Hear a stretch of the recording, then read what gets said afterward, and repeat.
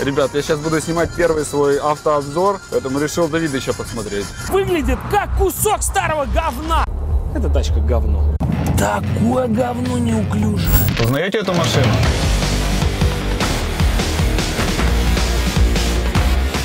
Сиденье, как в спортивном автомобиле. Просто по всей машине камеры. Возле колеса, там, на крыше. С двух сторон зарядка, прикольно придумали. Офигеть, ты посмотри. Машина сама едет. За 8 секунд разгоняется до 100 километров. В этой машине есть адаптивный круиз-контроль. Вау, очень круто. Так вот она, Тесла. Друзья, сегодня вы узнаете, как китайцы покоряют рынок электрокаров. Кайшиба.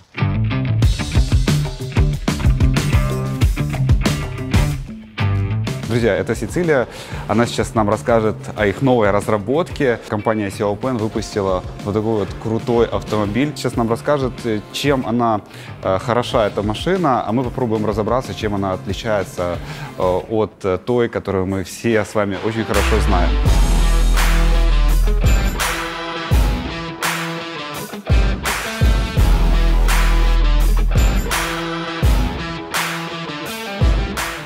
How many kilometers can go this car? You can go 365. I never heard about this brand. Is it a new brand? New brand, yes. We found it in 2014.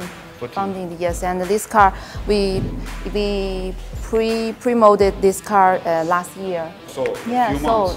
Yeah. It's just a few months. Ребят, всего несколько месяцев в машине. What's price this model? In China, this price is RMB? RMB, but it's the cheapest one. 23 тысячи долларов – это базовая модель. 29 800 долларов стоит максимальная комплектация. От 23 тысяч долларов до 29 800 долларов у них стоит линейка. От базовой модели до максимальной. What is the difference? The cheapest and most expensive. What difference? You see the thing on the top of the car. Ребят, что это такое, как вы думаете? Yeah, this one is a 360-degree roof camera. It's a camera. So if you buy the cheaper one, you can get this camera. Yeah, this is the the first used on the automobile area. Привет, Петрович, как дела? Привет, Влад. За сколько секунд набирает твоя Tesla X? 4,5. 4,5 секунд. Да. Китай занимает первое место. В Китае первое место? Да. Твоя Tesla? Да. Офигеть. Ребят, так что мы едем сейчас на самой быстрой Тесле в Китае. А что будет через 5 лет, как ты думаешь? Куда будет развиваться автомобилестроение? Электромашины. Все будут электромашины. Да. Слушай, а если вот сравнить вот электромобиль, да, вот заряженный и заряженную какую-то бензиновую машину, ты какую себе взял бы? Бензиновая машина будет вторая машина. Когда ночью, спортивная машина, ночью выйти, там, с кем-то гоняет, там, покататься. Да, для души. Потому что машина, когда электромашина, когда только нажимает газ, Да. у его полностью там мощность сразу. Да. Через машину нужно оборот, там, понимает на 6 тысяч или 4-5 тысяч оборот. Да. Тогда получается самая максимальная мощность. Тут только нажимает сразу. Тот, кто хотя бы раз купил себе Tesla, уже бензиновую машину дешевле, чем за $500 000 не купит. Потому что все машины, которые дешевле $500 000, они просто так не едут, как Tesla. Вот вам совет экспертов. У Петровича, кстати, свое автоателье, они тюнингуют машины, тюнингуют Tesla, так что он знает, о чем он говорит. Все-таки куда идет автомобилестроение? К тому, что скоро машина без водителя окажется. Да. Тут сейчас тоже можно. Не может. Нет, он просто не включает. Okay. Вот. То есть ты сейчас ничего не делаешь, ноги убрал, она сама типа едет, да? Смотри, нету машины, сейчас сама поворачивает в полосу, смотри, заходит. Ребят, ну вот это пойдет технологии, конечно.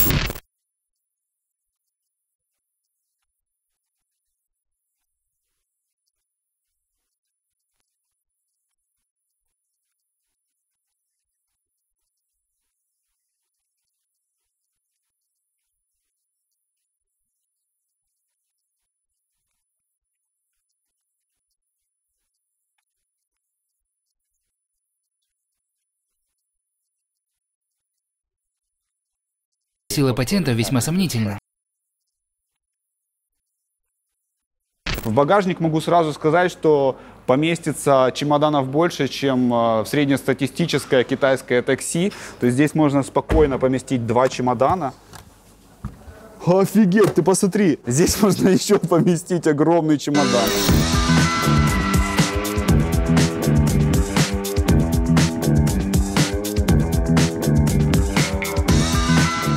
В 2016 году компания получила финансирование от очень крупных компаний, таких как Foxconn, таких как Alibaba Group, а также правительство Китая. И с тех пор у них начался очень мощный прорыв в автомобилестроении электромобилей. $100 миллионов получили первый транш. This one and other one. To charge the car. This one is the fast charge and that one is the slow charge. If you use the fast charge, you can only charge half an hour and you can get 90% the electricity. С двух сторон зарядка, прикольно придумали. Many functions can be the voice control, but it's just only manually right now. Window, or you want to get the music. Yes, you can talk to it and it will do it. Yes? Yeah. Let me show you. Okay. 你好，小 P。在呢。关闭全部车窗。好，所有车窗正在关闭。So you see that? And music too. Yeah, Wow. I just talked to it. 你好，小 P。在哦。来一首 Beyonce 的歌。То есть, ребята, она голосом включает музыку, она голосом... So you can get Вот. music Yeah. just by voice control. Я уверен, что все скоро будут ездить на электромобиле. Вот через 3-4 года еще раз поговорим. Не-а. Я тебе объясню, почему ты не прав. Потому что это новинка. Как когда-то появилась машина, когда-то появилось колесо. Не прикалывало никого. Ну, никто не понимал. Как любая тема появляется новая, там, уже сейчас Теслу, как электромобиль, сделали уже такой, уже прикольный, что ты хочешь купить там экранчик. Ну, то есть они уже добросили наворотов. То, чем занимается там Петрович, например, еще дополнительными наворотами, да, то есть вот. И с каждым годом сейчас будет все больше и больше. Сейчас выхлоп добавят там какой-то. Ну, типа, вот эта темка, это чисто атмосферную, ну, типа, придумали, и людей это проперло, да, там, типа, когда ты набираешь скорость, у тебя должно идти, там, какой-то там звук, там, и так далее. Что-то сейчас придумают такое, что электромобиль победит этот вкус выхлопа на мотике и на машине. Вот реально, вот посмотришь, через 3-4 года, что-то такое, чего сейчас нет. Что-то такое, когда ты там нажимаешь на педаль, тебя там, я не знаю, вдавливает сиденье, или сиденье тебя сжимает, я не знаю, ну, типа, что-то сейчас появится. И ты потом будешь вспоминать мотоцикл на выхлопе, как какое-то дерьмо. Думаешь, блин, что это за хрень вообще? Ну вот посмотришь. If you use the app, you can control this car like find this car. You forget where you park your car, so you can use the app to find it. Or you can turn on the air condition before you go into it. And you can turn on the roof camera. You can set up how much the electricity do you want to charge or how long. Maybe, for example, you want to charge 1 hour and you can set it on the app and... Ребята, она забывает, что она рассказывает за машину за $23 тысячи. Она оправдывается, что, видите ли, вот сейчас в приложении можно управлять камерой, также можно через приложение, значит, посмотреть, где находится твоя машина, но пока временно еще у них там некоторых вот этих функций нет, но они скоро будут.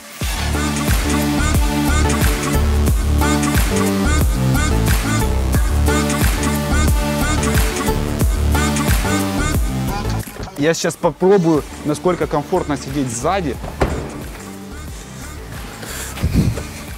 Сиденье, как в спортивном автомобиле, реально. Если был бы диван, можно было бы прям вообще, прям так можно было, прям такое можно было прям, блядь. Мой рост 182 сантиметра. Я сижу сам за собой, и еще, как видите, есть место. То есть эта машина не только для китайцев, но и для наших тоже. Если ты захочешь заказать подобные сиденья, мне кажется, только сиденье там будет стоить там 2-3 баксов. Вот также в базовой комплектации установлен умный свет. То есть когда темно становится, фары автоматически включаются. Когда светло, они автоматически выключаются. Бардачок открываю, закрываю, я чувствую Volkswagen Polo. Да, но я бы не сказал, что когда даже вот в Тесле за 195 тысяч долларов я сижу и ощущаю там просто вот там full люкс, который бывает в тачках. В принципе, как бы качество достаточно адекватное. Вот мягкая торпеда, достаточно качественный материал. И здесь тоже мягенькая. Просто по всей машине камеры, реально. Там возле колеса, там на крыше, смотри, спереди, сзади. То есть везде камеры установлены.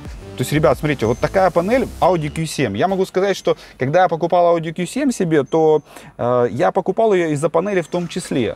Только у меня нет вот такой панели в Audi Q7. То есть рынок автоиндустрии настолько растет, что мне страшно представить, что может делать эта машина завтра. И мне кажется, ребят, что европейские машины и американские скоро просто либо исчезнут, либо очень сильно подешевеют. Как вы думаете, напишите в комментариях, все-таки подешевеют, либо исчезнут с рынка. Расскажи, ты доволен Теслой? Поменял бы на что-то другое? Правду жизни, если сказать. Да, правду жизни. Она не стоит этих денег вообще, за что? Вот сейчас проезжать будем, магазин стоит шикарный автомобиль, электроавтомобиль стоит 4 раза дешевле. А Xiaopan? Что такое Xiaopan? Xiaopan это новая Tesla X. Вот я тебе сейчас покажу. Послушай, не надо мне ничего показывать, я просто рассказываю про свою машину. Вон BYD, зайди, BYD посмотри. Смотри. Шикарный автомобиль. Вот это Tesla X оригинал слева, а справа это Xiaopan. Я понял. Xiaopan выглядит Как Xiaopan. Ты знаешь, как переводится Xiaopan? Как? Маленький друг. Маленький друг? Маленький друг, да. Ну ты посмотри. Я понял, почему Оля так сказала. Лягушонок такой, ты посмотри. В принципе, оправдывает. Это название оправдывает. Ну вот посмотри. 23 тысячи долларов. 23 тысячи долларов, но лучше купить, знаешь, за 45, за 45, да, купи BYD. Вот обязательно покажи своим подписчикам, вот здесь есть этот автосалон BYD. Зайди туда, посмотри, новая машина, там дизайнеры из Audi, они там нарисовали эту машину, все сделали. Пробег, по-моему, 600 километров. Чтобы ты понимала, я за нее платил, она должна была ехать 560 километров на одной подзарядке. Да она больше 380 вообще не едет. То есть они Tesla обманывают, получается, своих покупателей. Но они могут рассказать, что ты должен выключить вообще в этой машине все, и кондиционер, и свет, вообще ехать там непонятно как, 60 км в час, и она, возможно, она проедет там 560. И весить 50 килограмм. Ну да, то есть и вас еще из машины выбросит. Wi-Fi в машине есть, на секундочку. Карточку вставляете, и у вас в машине Wi-Fi. Есть реально WeChat в машине. Ну, то есть мессенджеры можно установить. Круто. То есть можно с помощью этого экрана поднимать и опускать сиденье. Смотрите. Сейчас поднимается мое сиденье. Вот оно опускается. Что ты хочешь передать компании Audi? Вам не только наступают на пятки, с вас уже реально ботинок слез.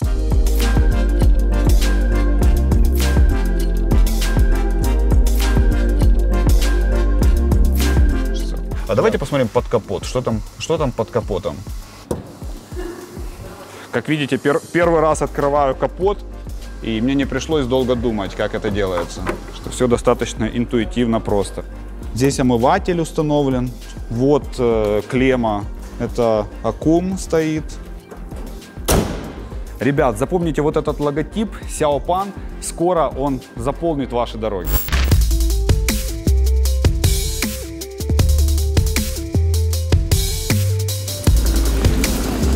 Ребят, смотрите, что происходит. Машина сама едет. Let's go. Подсветочка даже есть в ногах. Top speed. Top speed. Yes. 170. Вау. Очень круто. Особенно, когда в голове держишь цифру 23 тысячи долларов. Ну, подвесочка такая, честно говоря, как у троллейбуса. Ты знаешь, сколько троллейбус стоит? How many seconds from 0 to 100? 8. За 8 секунд разгоняется до 100 километров. How many cars you sell almost 20,000. Больше 20 тысяч машин, ребят, уже продали. When your factory plan send cars to the Ukraine, to Russia, to Europe? Chinese market is very big. Yeah. Yeah, and we can't fulfill the Chinese market. Она говорит, что китайский рынок такой большой, что мы не можем удовлетворить спрос всего китайского рынка. Чего же там говорить про международный рынок? Вот это я понимаю. Иметь такой продукт, который тебя просто разметают.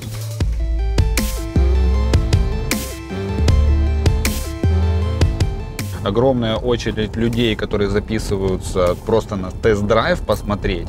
Follow the white car. Вау. Ребят, то есть в этой машине есть адаптивный круиз-контроль, то есть ты можешь приклеиться к машине и ехать со скоростью той машины, которая едет перед тобой. Уже завтра они презентуют более новую модель, более современную, ну, куда уж современнее. Сейчас мы используем функцию автоматической парковки. Смотрите, ребят, сейчас без водителя она будет парковаться.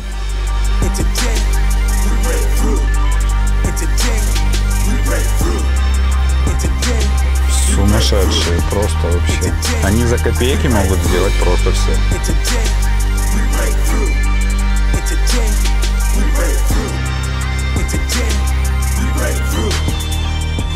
Сергей, слушай, а что ты думаешь по поводу вот бензин и аккумулятор, да? Вот тебе что по кайфу больше, бензин или аккумулятор? Вот твое мнение. Ну, там, типа, есть люди, которые говорят, что да нет, аккумулятор это фигня, там, типа, вот, бензин, там, типа, наваливаешь, круто, типа, не заменить такое и так далее. Если ты живешь в городе, в котором там хватает этих подзарядок, можно ездить на электричке. Угу.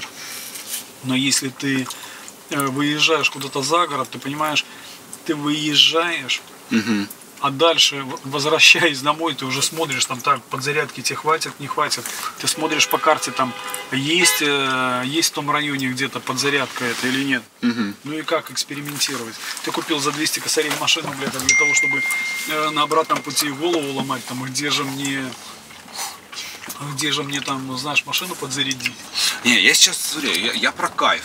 Ну, типа, вот, у меня товарищ говорит, что я это ни за что не променяю, просто из-за кайфа, типа, вот, бензиновая машина это кайф, типа, а вот электричка это, типа, не кайф, это, типа, там, троллейбус и так далее. Вот. Ты знаешь, у каждого свой кайф. Видишь, вот бензиновая как пошла. Кто-то же тюнингует, там, электроавтомобили, там же ставится вот этот динамик, ты будешь ехать там, как будто у тебя там V12, ну такой звук, вот i8, там BMW, там стоит динамик, ты едешь на машине, там урчание такое, как будто там 5-литровый двигатель стоит. Мое понимание, вот допустим, я когда выезжаю куда-то далеко, я сажусь на бензиновый автомобиль, для того, чтобы не было никаких нюансов, знаешь, и напрягов не было никаких, когда я возвращаюсь домой. А здесь по городу подзарядил, поехал. То есть ну ты же ездишь не за экономию.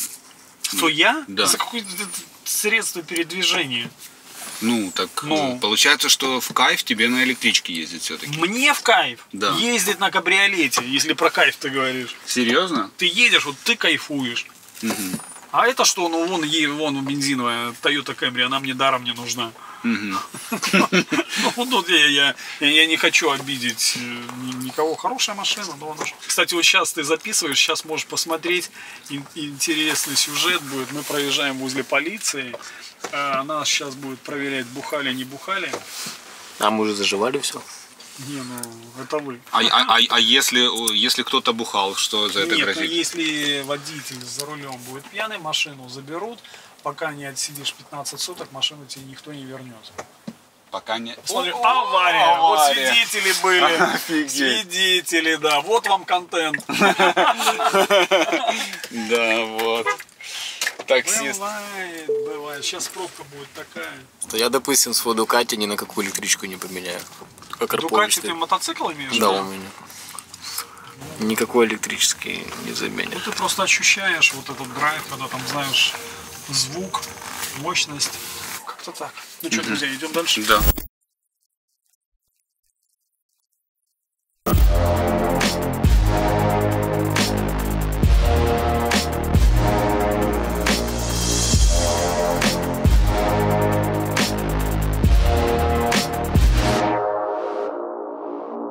Ну, вы знаете, в целом, конечно же, материалы чуть получше, но точно не в 10 раз. То есть тот же самый тачпад, конечно, руль ощущается здесь чуть-чуть получше, и материалы буквально чуть-чуть лучше, но реально, ребят, не намного. Да, конечно, эта Tesla ощущается более лакшери, но, ребят, я уверен, что если они будут продаваться рядом по той цене, по которой они продаются сейчас в Китае, я более чем уверен, что 90% продаж заберет себе китайский автомобиль.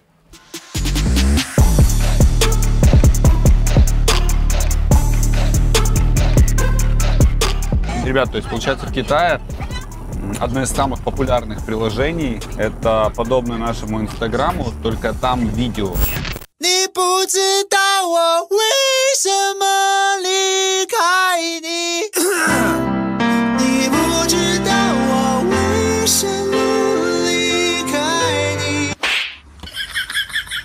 Да, это популярно, и все к этому придут. И я бы запретил постить фотографии в сторис. А, вот тебе, пожалуйста. Really? Yeah.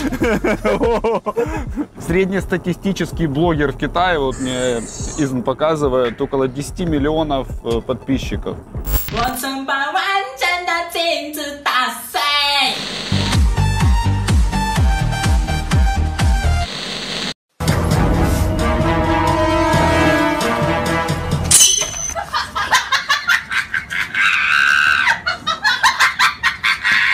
А я ему показал, говорю, смотри, у меня тут 38 тысяч подписчиков на YouTube. Он такой, а, да? Он говорит, это все твои друзья? Так что, пацаны, подписывайтесь на канал, чтобы я не позорился перед китайцами. What's price your car? My car? Yes. Tesla? Yes. Tesla Изона стоит 195 тысяч долларов.